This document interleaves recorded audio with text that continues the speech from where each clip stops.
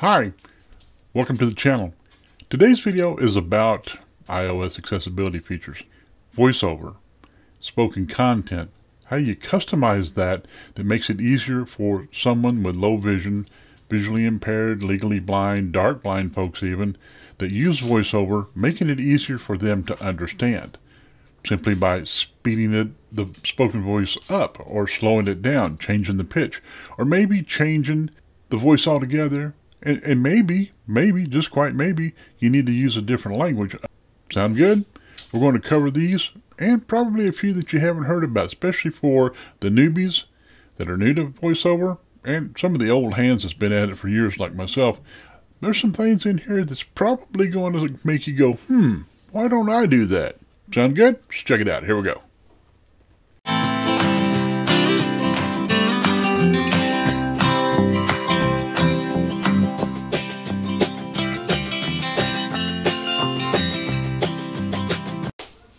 Hey, welcome back. If you're new to the channel, you might want to consider subscribing, and by all means, please use the comment section to ask any questions or share any insights that you might have.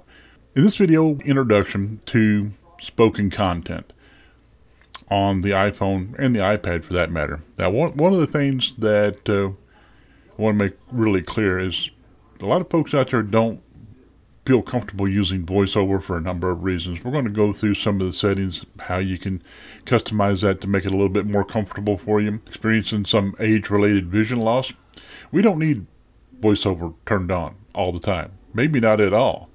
But we can still use the spoken content feature, and we'll talk about that here a little bit later on as to how you can make that accessible and have it just a little button on your screen where you can just tap it, touch it, and it'll speak what's underneath your finger to kind of give you an idea what is on the screen. Be helpful. More on that when we talk about turning on and how to use spoken content. We're going to talk about the speak selection feature. We're going to discuss the speak the screen feature, how to turn that on and off and what it does. We're going to talk about the speech controller. Now, the speech controller is one that works both with or it will work with VoiceOver turned on or off. We'll go through that. We're also going to talk about and show you how to highlight the spoken content. So it has a little highlighted box, and you can choose the color of that box that either highlights the word or the sentence that the spoken content is being read aloud or VoiceOver is reading. We're also going to talk about choosing, your default language and how that default language is spoken. There's different kinds of English. There's American English, there's Australian English, there's UK English. There's different types of voices that you can select. And when we're talking about voices, you can also change, or you can select different languages. If you're bilingual, you might want to select both those languages, or you may just want to turn on detect languages, so that when it detects something being written in Spanish, for instance, it speaks that text in Spanish, German, Japanese, Chinese. There's a lot of different ones you can choose from. We'll talk about where you can find that and how you can make those adjustments to customize VoiceOver or spoken content so that it best suits your individual needs. Make sense? A lot of the items, low vision devices that I recommend, and some other helpful videos that I believe you'll find useful. Links to that in the description down below. You might want to just check that out. And by all means, please, if you enjoy this content, give us a thumbs up. Share it with a friend. And what do you say we just get into setting up, turning on spoken content, and how all that functions. Sounds good? Here we go. Okay, let's get started. First, I'm just going to pick up my iPhone, and I'm going to try to do a screen recording and record the VoiceOver and kind of work back and forth just for fun. Okay, scroll down. I've opened up the settings folder, or settings. I'm going to scroll down until I get to accessibility. Bluetooth on, cellular button, personal hotspot, notifications, sounds, haptics, focus button, screen time, general button, control center, display brightness, home screen, app light, accessibility button. When I get the accessibility folder, I'm going to go ahead and open that. One finger, double tap. Vision, heading. And as a visually impaired person, I'm doing all this with VoiceOver turned on. I know a lot of guys out there, I have people that talk to me about age-related vision loss, and they don't want to mess with VoiceOver. One of the good things about the spoken content, you can turn that on and turn that off without having to ever have VoiceOver turned on. So under accessibility, we're going to scroll down to spoken content. I'm going to open the spoken content folder. It's right there. Spoken content, on. And at the top one, the first things on the menu is spoken content. I'm going to turn that on. A speak button will appear when you select text. And it says something about a speak button will, appear when you select text.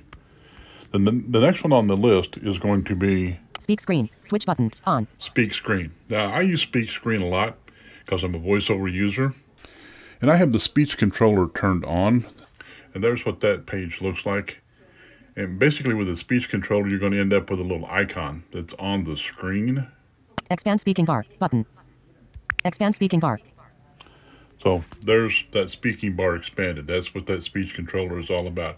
You turn that off and that little window is going to disappear. It's this one right here. Play, button. The play button. And it'll play what's on the screen. Or when VoiceOver turned off, it acts a little bit differently. But with VoiceOver turned off, you can open this up, then touch the little thing, the little icon over it. Looks like a hand with a finger. And then whatever you touch, it will say what that is. Let me show you real quick here. I'm going to turn VoiceOver off. Alert. Accessibility selected. VoiceOver off. So VoiceOver is off. I'm going to touch the little finger here. Then touch something. Basically what you do with VoiceOver turned off is you just tap that symbol there. It looks like a hand with a finger. And then you touch something on the screen and it'll read to you what that is, wherever you touched it at. Okay, just a real quick illustration as to how the spoken content works with VoiceOver turned off.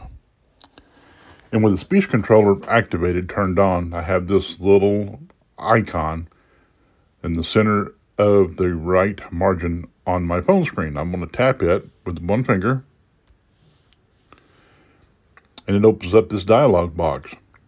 Now from here, on the lower left-hand corner of that dialog box was the hand with a pointing finger, and it's only there for a bit until you use it. So let me try that again. I'm going to tap that. And now whatever I touch with my finger is going to read. iPhone storage. If I want to read something else, background app refresh. So each time you want to read an item, you have to select it, touch the finger, keyboard, and tap the information that you want to read. And that's all there is to it. This is how spoken content will work with VoiceOver turned off. We'll turn VoiceOver back on. And for those of you that are wondering, I've got mine set up where I've got the accessibility is easy to access, but I just triple click the side button here, and it takes me to my shortcuts. That's what the screen looks like, so I can turn on, turn off, activate whatever from this screen. Are you visually impaired? Are you learning to overcome age-related vision loss? Are you legal blind like me? Do you like VoiceOver? Do you think spoken content is something that you might find useful? Have any other questions? Please, remember the comment section down below. If you'd rather, you can look for the Legally Blind Geek on YouTube and Instagram. Love to hear from you. So let's get back into this tutorial on spoken content, customizing VoiceOver, stuff like that, that makes it easier for a visually impaired person, regardless of their visual impairment, use and understand the iPhone accessibility features so that it works best for them. Here we go. Let's get back into it. Hey, just a quick thought I wanted to share with you. Folks are often asking, well, why doesn't this feature work on my phone?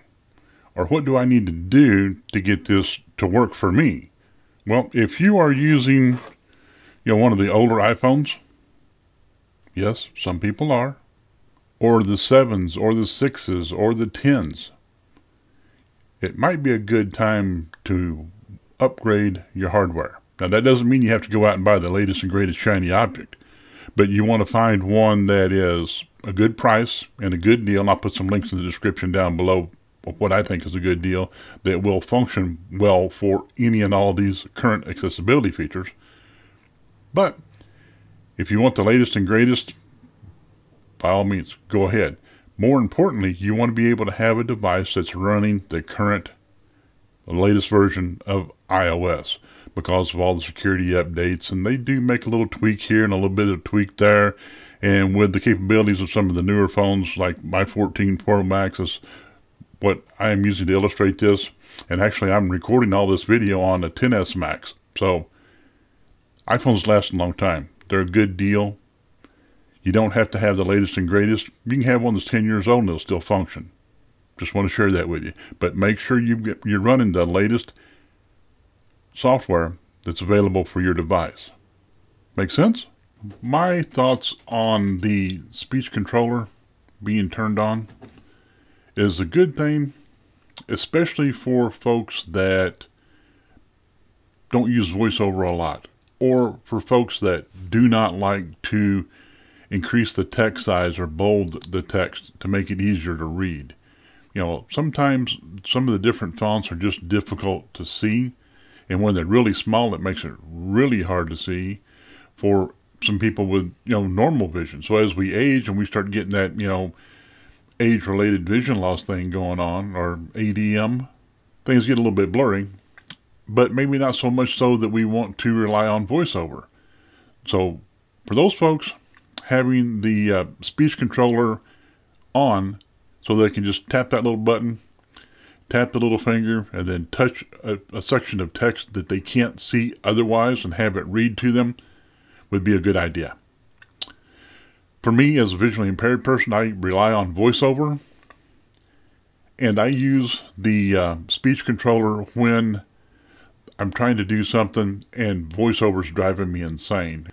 VoiceOver users out there, I'm sure you know what I'm talking about. Sometimes it just rambles on and on and on, and you're just wanting to see what this is or what that is. You're using larger text, you're using bolder text, so you just tap it, touch the little finger, point to it, and it tells you what the heading is, and then you can choose to open it, close it, whatever, just like you would a phone that has VoiceOver turned off. Makes things a lot simpler. Make sense? So, having said that, moving right along to the next item on the list.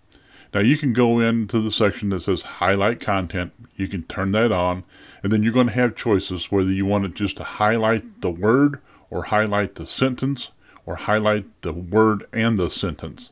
And basically what that does is it puts like a little colored box around it, highlighting where the VoiceOver or the spoken content reader is at in a particular section of text. Makes it easier to follow along for those that to pay attention to that kind of thing.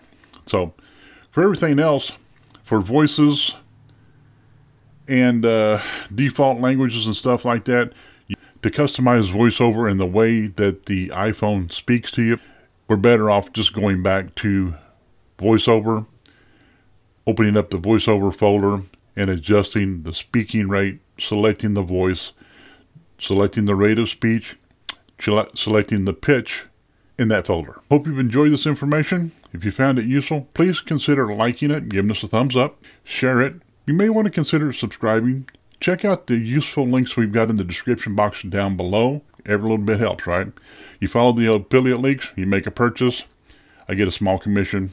That helps me to afford the stuff that goes into putting these videos together. Some of the stuff that I use all the time, it's kind of like, TubeBuddy. I use TubeBuddy for my SEO, selecting titles, thumbnails, and all that kind of stuff. If you're interested in something like that, I've got a link in the description down below that'll help you get a free trial of TubeBuddy. Subscribe, comment. I'll catch you in the next video. Thank you very much for your time. Make it a great day. Stay safe.